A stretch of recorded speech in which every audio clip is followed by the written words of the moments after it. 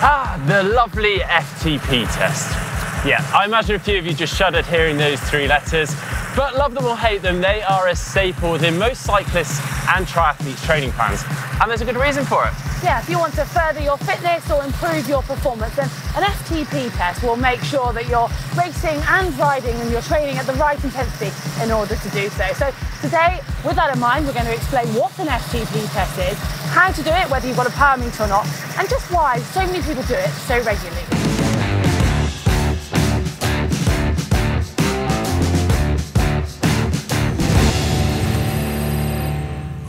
So now time for the sciencey bit.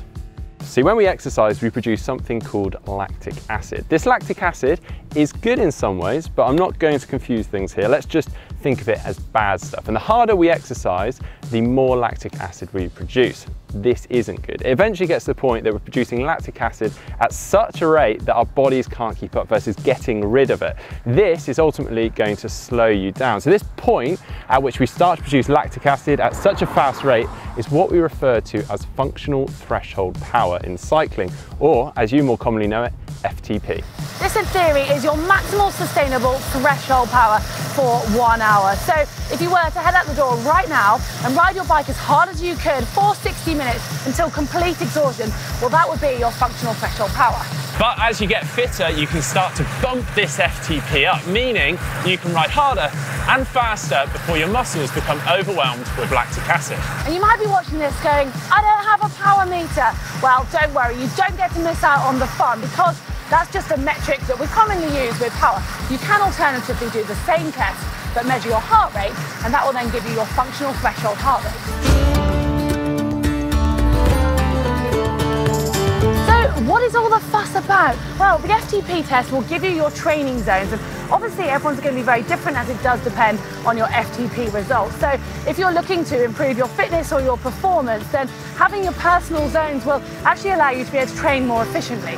It's also hugely beneficial in terms of pacing. For example, zone 3 is often suggested as the intensity that you should ride a half-iron distance event at. So knowing your zone 3 power or heart rate, training at that, and also maybe racing at it, you're ultimately going to hopefully end up with a better pace ride and an overall better result.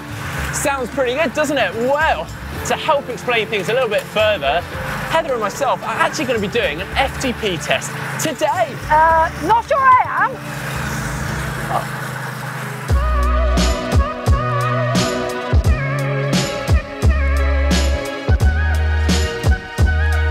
am. Okay, even I'm not crazy enough to want to do an FTP test right now. That was a slight lie, but Heather's reaction does sum up most people's feelings about them. They are not pleasant things to do, but the rewards are well worth it. There are a number of different FTP tests out there, or equivalent now, but the most common is the 20-minute FTP test. And for those triathletes out there watching this, it pretty much gives you everything you need. To perform one, you want to start off with a 10-minute warm-up, just to spin the legs, then into 3 lots of 1 minute fast cadence, still at a fairly aerobic intensity with 1 minute easy between. Then into 5 minutes spin, and then 5 minutes all out effort. Go as hard as you can. And then a 10-minute recovery spin, and then we're into the 20-minute FTP test, an all out effort. And then cool down for as long as you like after.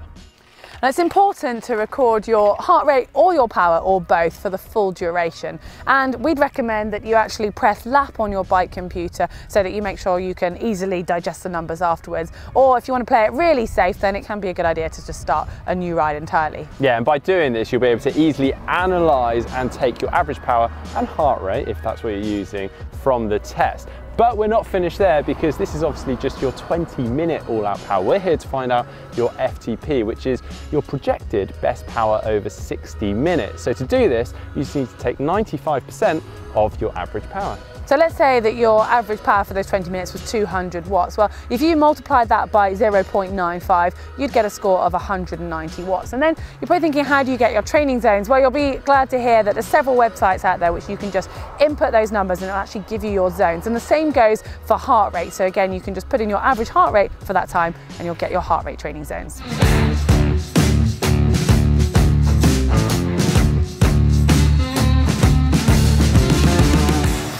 question is where to do your FTP test, indoors or outdoors. Now I know some people can get higher numbers on their power when they're indoors or vice versa, but that isn't really the point you need to consider.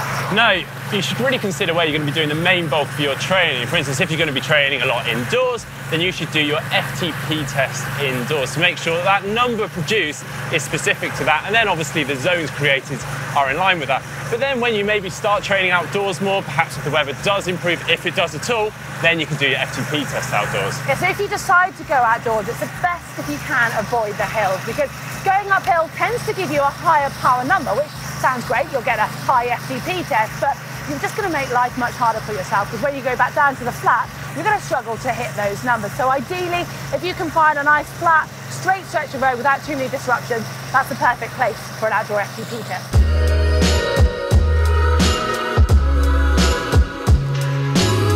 Well, I think we've covered everything we can now about the FTP test, other than when you should do one. Yeah, well, it's obviously designed to make sure that you're training at the correct intensity, so check that you're not going too hard on some workouts, or maybe you're backing off when you shouldn't be.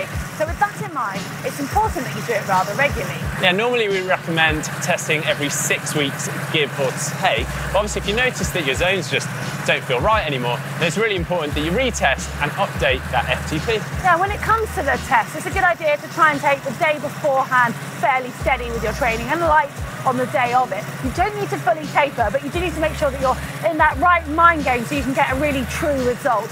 Well, hopefully you've enjoyed this. Even if you don't enjoy an FTP test, give us a thumbs up, like, hit the globe to subscribe. And if you want to see a video on some exercises of how to improve your FTP, well, just click down here. And if you'd like to see how to train with power on the bike, you can see that by clicking just down here.